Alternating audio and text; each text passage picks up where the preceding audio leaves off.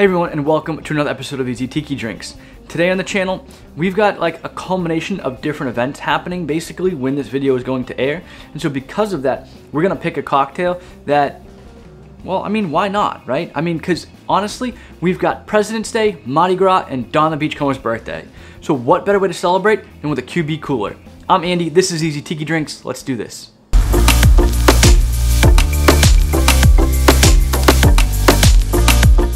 So before I begin, I just want to say happy birthday, Donn. Well, early birthday. Tomorrow's actually your birthday when this video airs. And honestly, if it weren't for Donn the Beachcomber, Tiki wouldn't exist today. In fact, he's pretty much the creator and godfather of Tiki, not the term, but definitely the style of cocktail. Now, I've done a lot of Donn's other cocktails on this channel. I've done my version of the Easy Tiki Zombie, I have done the Navy Grog, I have done 3 Dots and a Dash. So I needed to find a cocktail that was still like as powerful as those and still represented Donn's cocktail style in and of itself. So I realized I've never done the QB cooler, and what better time to do it than now. And honestly, the QB cooler might have a history just as torrid as the Mai Tai itself, which it's actually linked to. I'll get to that in a second.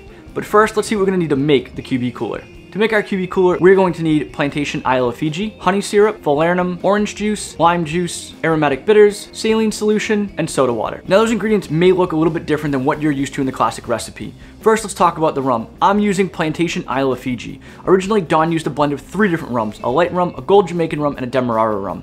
I actually find that the Plantation Isle of Fiji marries those flavor profiles super well. Now, if you can't get the Plantation Isle of Fiji, which I completely understand, your best bet is to go with a split base of Jamaican rum, like Plantation Signature, and a Demerara rum. Something like an Eldorado 5 will work really well. Next up, we're missing an ingredient. In the original, we have what's known as ginger syrup.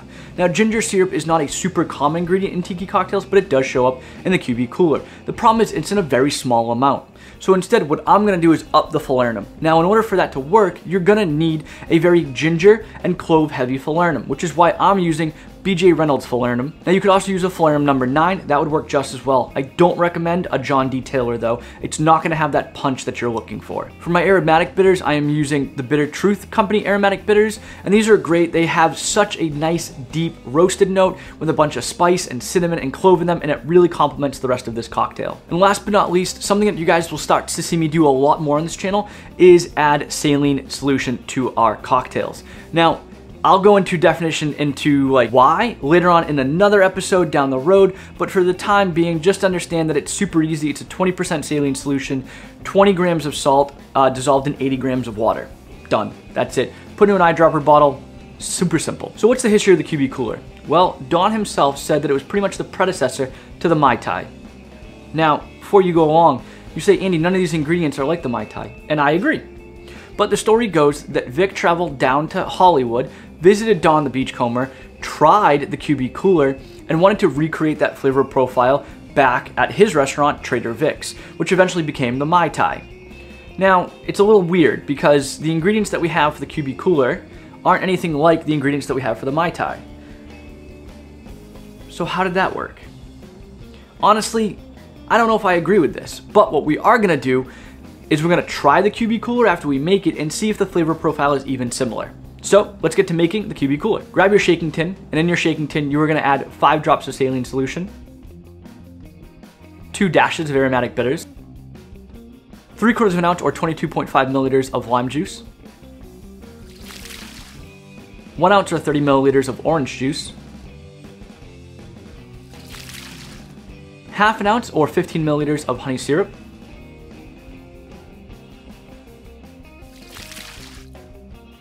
half an ounce or 15 milliliters of Falernum, and 2.5 ounces or 75 milliliters of our Plantation Isle of Fiji rum. We're gonna add a little bit of Pebble ice to our shaking tin and give it a nice whip shake for about 5 to 8 seconds.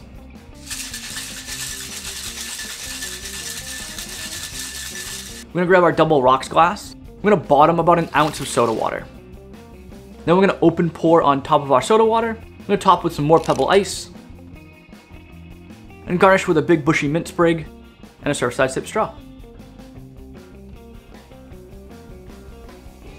So there you have it, my version of the QB cooler, or at least how I serve it. Now again, it is different than the original recipe, but I find that I like this as an easier version, right? I don't have to go and get ginger syrup that I don't typically use and use a small portion of it. This allows me to contain all the same flavors, but make it a much more simplified version. Let's give it a taste and see if it comes close to the Mai Tai. That's a wonderful cocktail. It is clove and ginger and honey on the back end. Wow, that honey is still coming on, which is really, really nice. That Plantation Isle of Fiji rum is doing a wonderful job of adding this almost like crisp green apple flavor to this thing, which I actually find when you combine something like an Appleton 12 and an Eldorado 12, I get a predominantly like green apple flavor out of it, and I get the same thing out of my Plantation Isle of Fiji, hence why I use this in sub of those two rums. But let's be honest, this tastes nothing like a Mai Tai. Nothing like a Mai Tai. The flavors are completely different.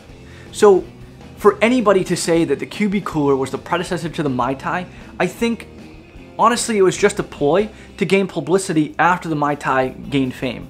Basically, I think somebody came out and basically was like, oh, well, our drink, the QB cooler, was similar to that, and so that's where Vic got the inspiration from. I don't think that's true. Yeah, let's give this one more sip just to make sure. Yeah, I mean, not only that, but like the Mai Tais that we used to have nowadays are much more bold in flavor.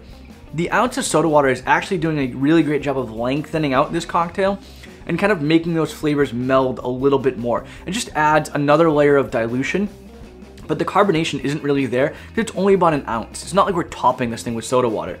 Which, by the way, for those of you that are asking why I put my soda water in the bottom and then poured the cocktail on top and not the other way around, it's called bottoming, and the reason being is different density fluids will layer on top of each other if not poured in correctly. So essentially, if I had poured the cocktail in first and then the soda water would just sit on top of the cocktail and not blend in. Whereas pouring it in the bottom first and then pouring the cocktail, which is a higher density, it mixes as it pours in, incorporating the soda water into the cocktail. Why don't we like whip shake it with the soda water? Well, soda water is carbonated. You do not want to shake it because then your shaking tin would explode. Don't do that. All right. So there you have it, the QB cooler as I serve it, right? I slimmed down the ingredients a little bit, made the proportions a little bit easier. All these ingredients fit within my beginner Tiki series. So anybody starting their beginner Tiki bar should be able to make a QB cooler at home pretty easily. And that's it for today's episode, guys. So I'm gonna go enjoy this QB cooler. I'm gonna celebrate Donn's birthday because if it weren't for him, none of this, even my channel wouldn't exist. So thank you guys so much for watching. I really hope you enjoyed it. If you did, please make sure to give it a thumbs up, subscribe to the channel, click that notification bell, follow me over on Instagram and TikTok at Easy Tiki Drinks, subscribe to my Patreon. I'll leave all the links in the description below. You know the deal. Yeah, and until next time, guys, I got nothing else for you, so take it easy.